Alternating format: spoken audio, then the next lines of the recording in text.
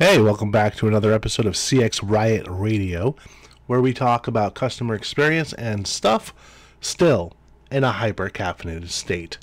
I'm David, the caffeinated CXO, and you know what? I'll be your host today. I'll be your host. Because, well, that's just the way it is, as you all know. So, before we start, I just want to let you all know I do not run ads for this show. I barely promote it at all, other than on LinkedIn, and sometimes on Instagram, when I remember. And that's okay. That's fine. So, because of that, in order to make the show grow, I'm going to need your help. You, the people that listen or watch or read, whatever. You know, you lovely people. I love you. So, if you could rate, review, like, comment, share the show so we can make the show grow, well, I would appreciate that very much.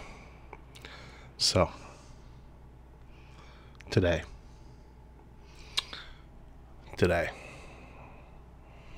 late May 2024. Are you prepared? Are you prepared for the next industrial revolution? It's already happening. We're already here. But are you ready for it? What have you done to be ready for it? So, now, first, let's bring in customer service to this industrial revolution. Are we witnessing the death throes of human-led customer service? Are we in the last days of being able to reach a living representative of a company we're trying to do business with? Is everyone switching their customer service departments into self-service Gen AI chatbots and automated voice agents? A rising number of companies are doing this. Now, if that was the case, if the majority of companies did this, what would be the cost to customers, to current employees, and to the business's bottom line and future growth? Are companies cutting off their own nose to spite their face right now? Let's face it, right now we have an uncertain economy. People are saying inflation is high. It is, if you look at the big picture. Oh, it came down by 0.02%. Cool. All those past increases are still there. Wow. Eggs are still $5 a dozen. Cool. A 12-pack of soda, $10. $10. So, in an uncertain economy, cost cutting is unavoidable. You have to tighten the belt. You have to cut off the fat. And it's easy to get caught up in that panic and cut deeper than you should or even need to. Customer support, customer service, even sales and more roles are in the crosshairs as companies continue to streamline and right-size their businesses. We go through this every 15 or so years. And while AI companies are rightly saying AI and automation tools are there to augment and assist employees, not to replace them, AI should be a co-pilot. You shouldn't have it on autopilot. Well, are companies following that spirit? Or are they just seeing the cost savings that may or may not exist and just being like, well, okay, screw it. Let's do this now. Without the things being absolutely refined and being where they need to go. I don't know.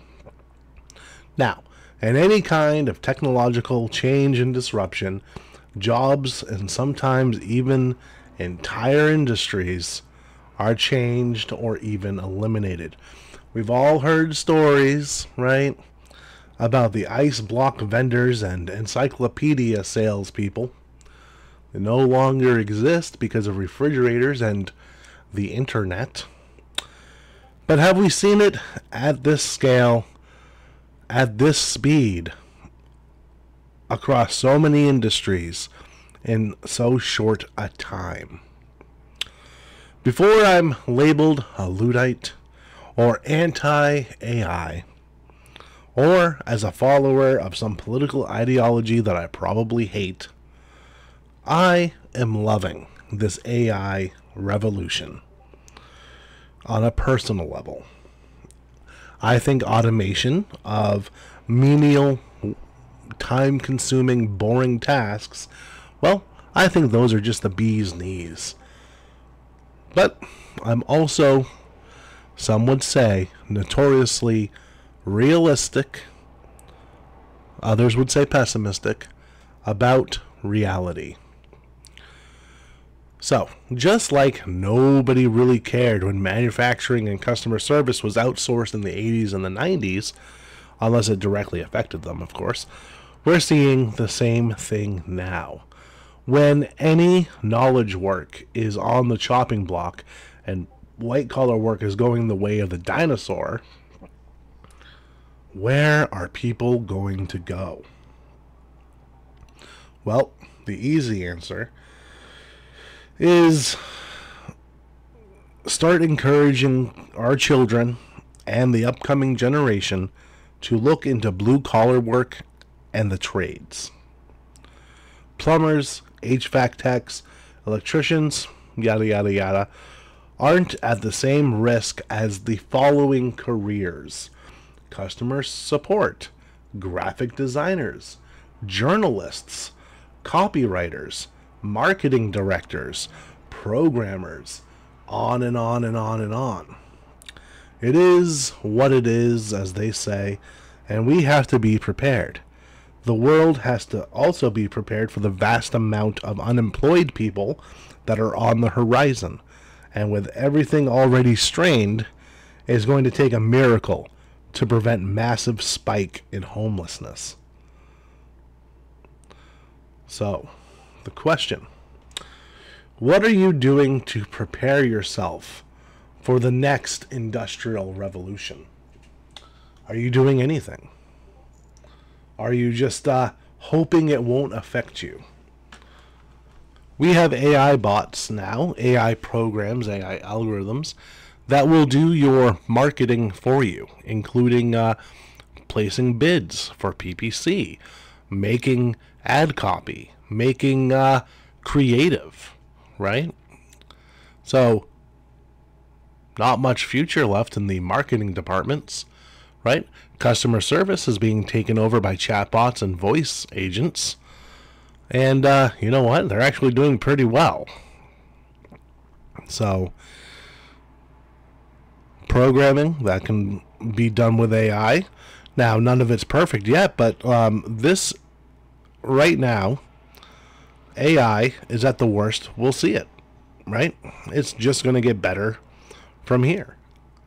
Now, I know the EU is making laws and stuff like that about AI and the right to speak to a human and everything else, but I don't know.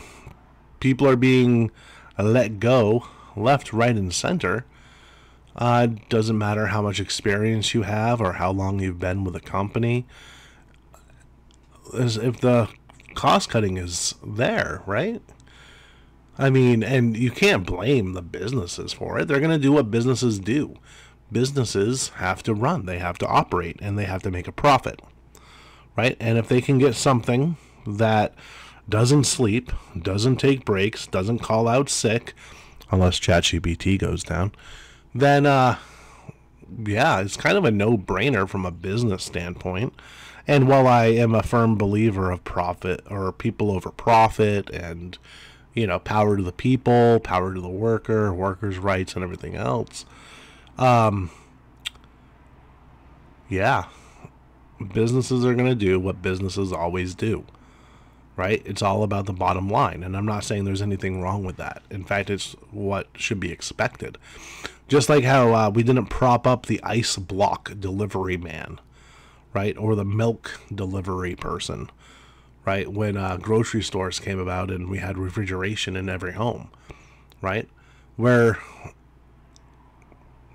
yeah, we don't prop up VCR repairmen, right? Or DVD player repairmen. I mean, gosh, I can't remember the last time I actually had a physical copy of a movie. Everything's streamable, and if it's not streamable, there's other ways to get it, if you know what I mean. So we're at the cusp right now. We're at the beginning. We're still at this whole the infancy of this new industrial revolution, and it's already taking its toll. Right now, artists are feeling it, graphic designers. Some people might say those are the same thing, but they're not. Musicians, copywriters, customer service people, sales, even. It's all being taken over by AI. And you know what? That it is what it is. What are we going to do about it, right? So the best thing to do is diversify your skill set, right? Learn how to use the AI enough that if someone has a question about it or it goes bad, you can step in and help fix it. That's the best way to at least survive for now, is to understand what's happening. And not enough people are actually taking the time to sit down and mess around with these things. So, I mean, that's on them, isn't it?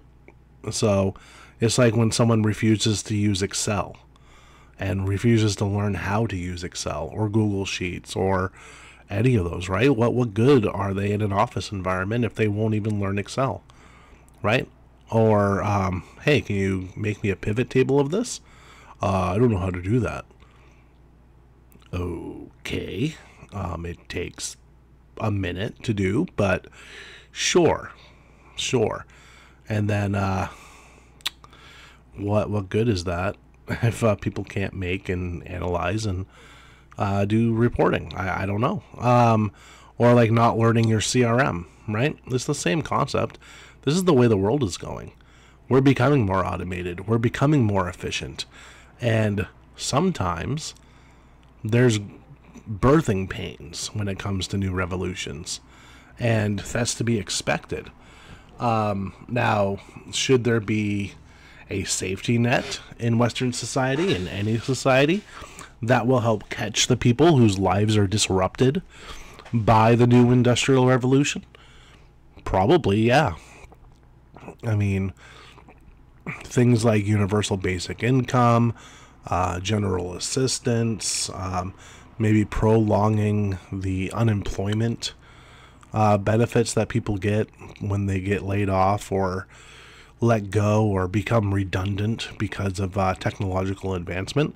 Yeah, we should definitely bring that up for discussion. But again, businesses are going to do what businesses have always done. And when it comes to cutting costs, that's the way it is, right? I mean, most of us here have been through tough economic times before. 2008, the dot-com bubble, and so on and so forth. It's nothing new. It's like, again, like I said, every 15 or so years, something happens with the economy and it corrects itself, and people suffer because of it. Because in the good times, people don't save, people don't invest. And there's no shame in that. Some people can't afford to save or invest. And we have to make it that, those people don't starve in the streets. I don't know. But here we are. We're halfway through 2024. The layoffs are increasing, right? More companies are cutting budgets and cutting staff, cutting overhead, and replacing it with AI. And that's just the way it is. That's what's happening. That's the stark reality of it. Now, are businesses thinking clearly and going through all the options and making it so that, there's a nice transition period? Some are. Some are just pulling the cord, like the majority of us did with cable, right? We just cut the cord. Well, the businesses are just ripping off the Band-Aid, seeing the cost savings, and if revenue goes down for a little tiny bit, well, if the cost savings make up for it, then the cost savings make up for it. It is what it is. What are you going to do? What are they going to do? Nothing. But we are standing at the precipice of a new era, right? And the power that AI has right now in its infancy is astounding. I mean, look what you can do with ChatGPT or Claude or Perplexity. Perplexity probably is the best search engine right now. It's much better than Google. Is AI going to mess up? Yeah, messes up all the time. Is it more right than it's wrong? Probably, yeah.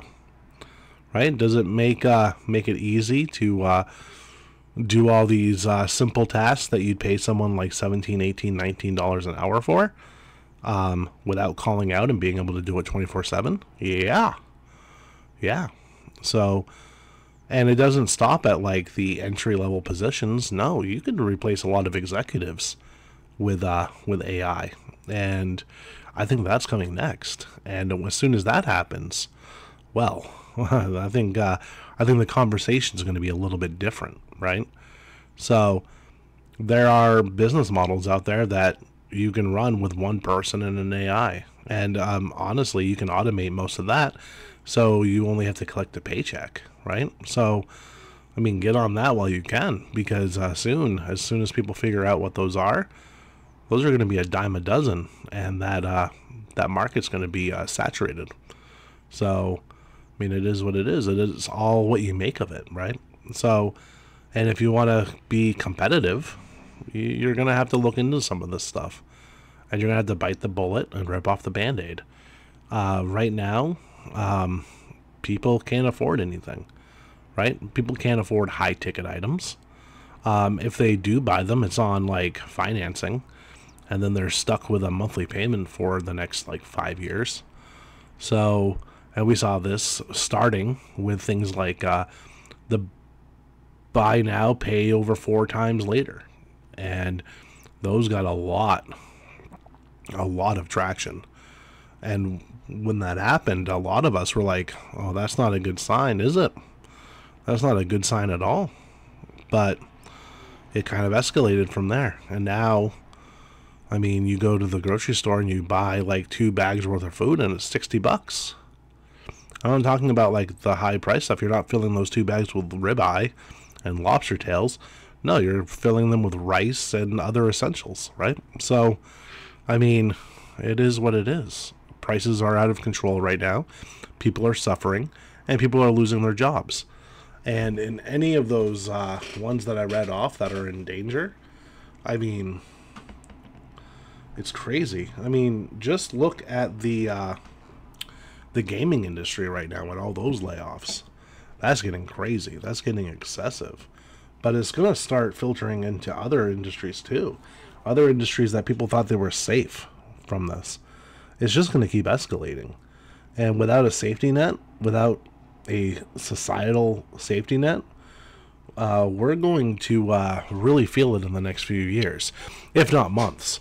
Every time I say, hey, that's not going to be ready for another year or so, someone surprises me and it's already done. So, but if you're in customer service or customer support, if you're a graphic designer, if you're a journalist, if you're a copywriter, or you're a marketing manager or director or whatever, or you're into programming, you learned to code, well,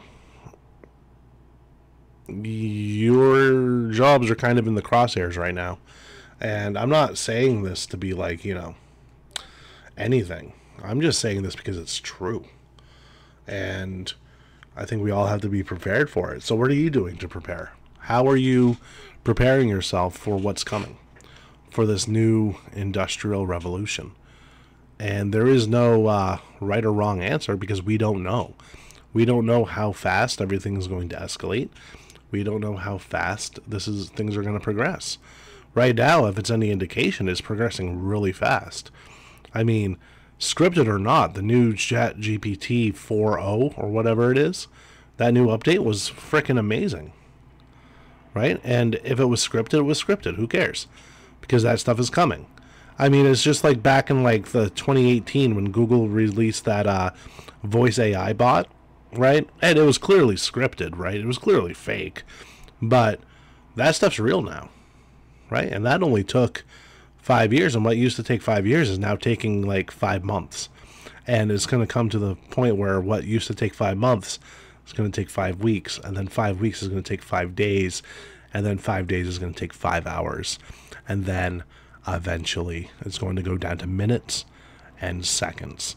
So, are you learning the new stuff? Are you learning how to write prompts and get the best possible information and data and details from Gen AI?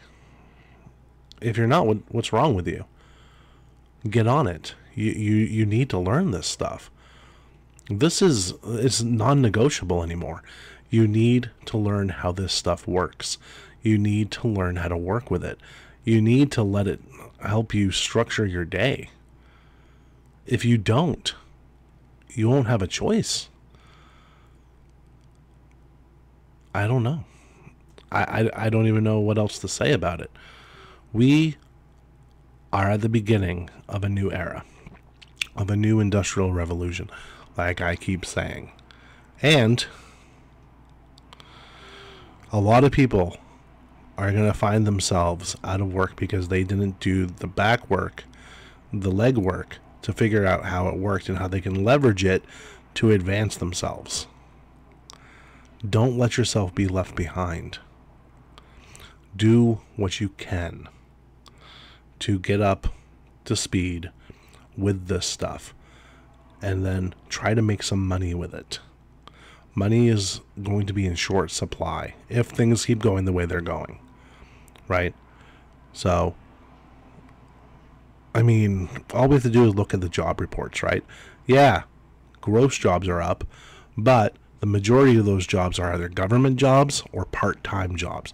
Full-time jobs, as of the last one that I read, full-time jobs are down. Partly because of all the automation and the AI takeover of businesses. And it's amoral is what it is. It's neither good nor bad. AI is a tool, right? And that's where it stands.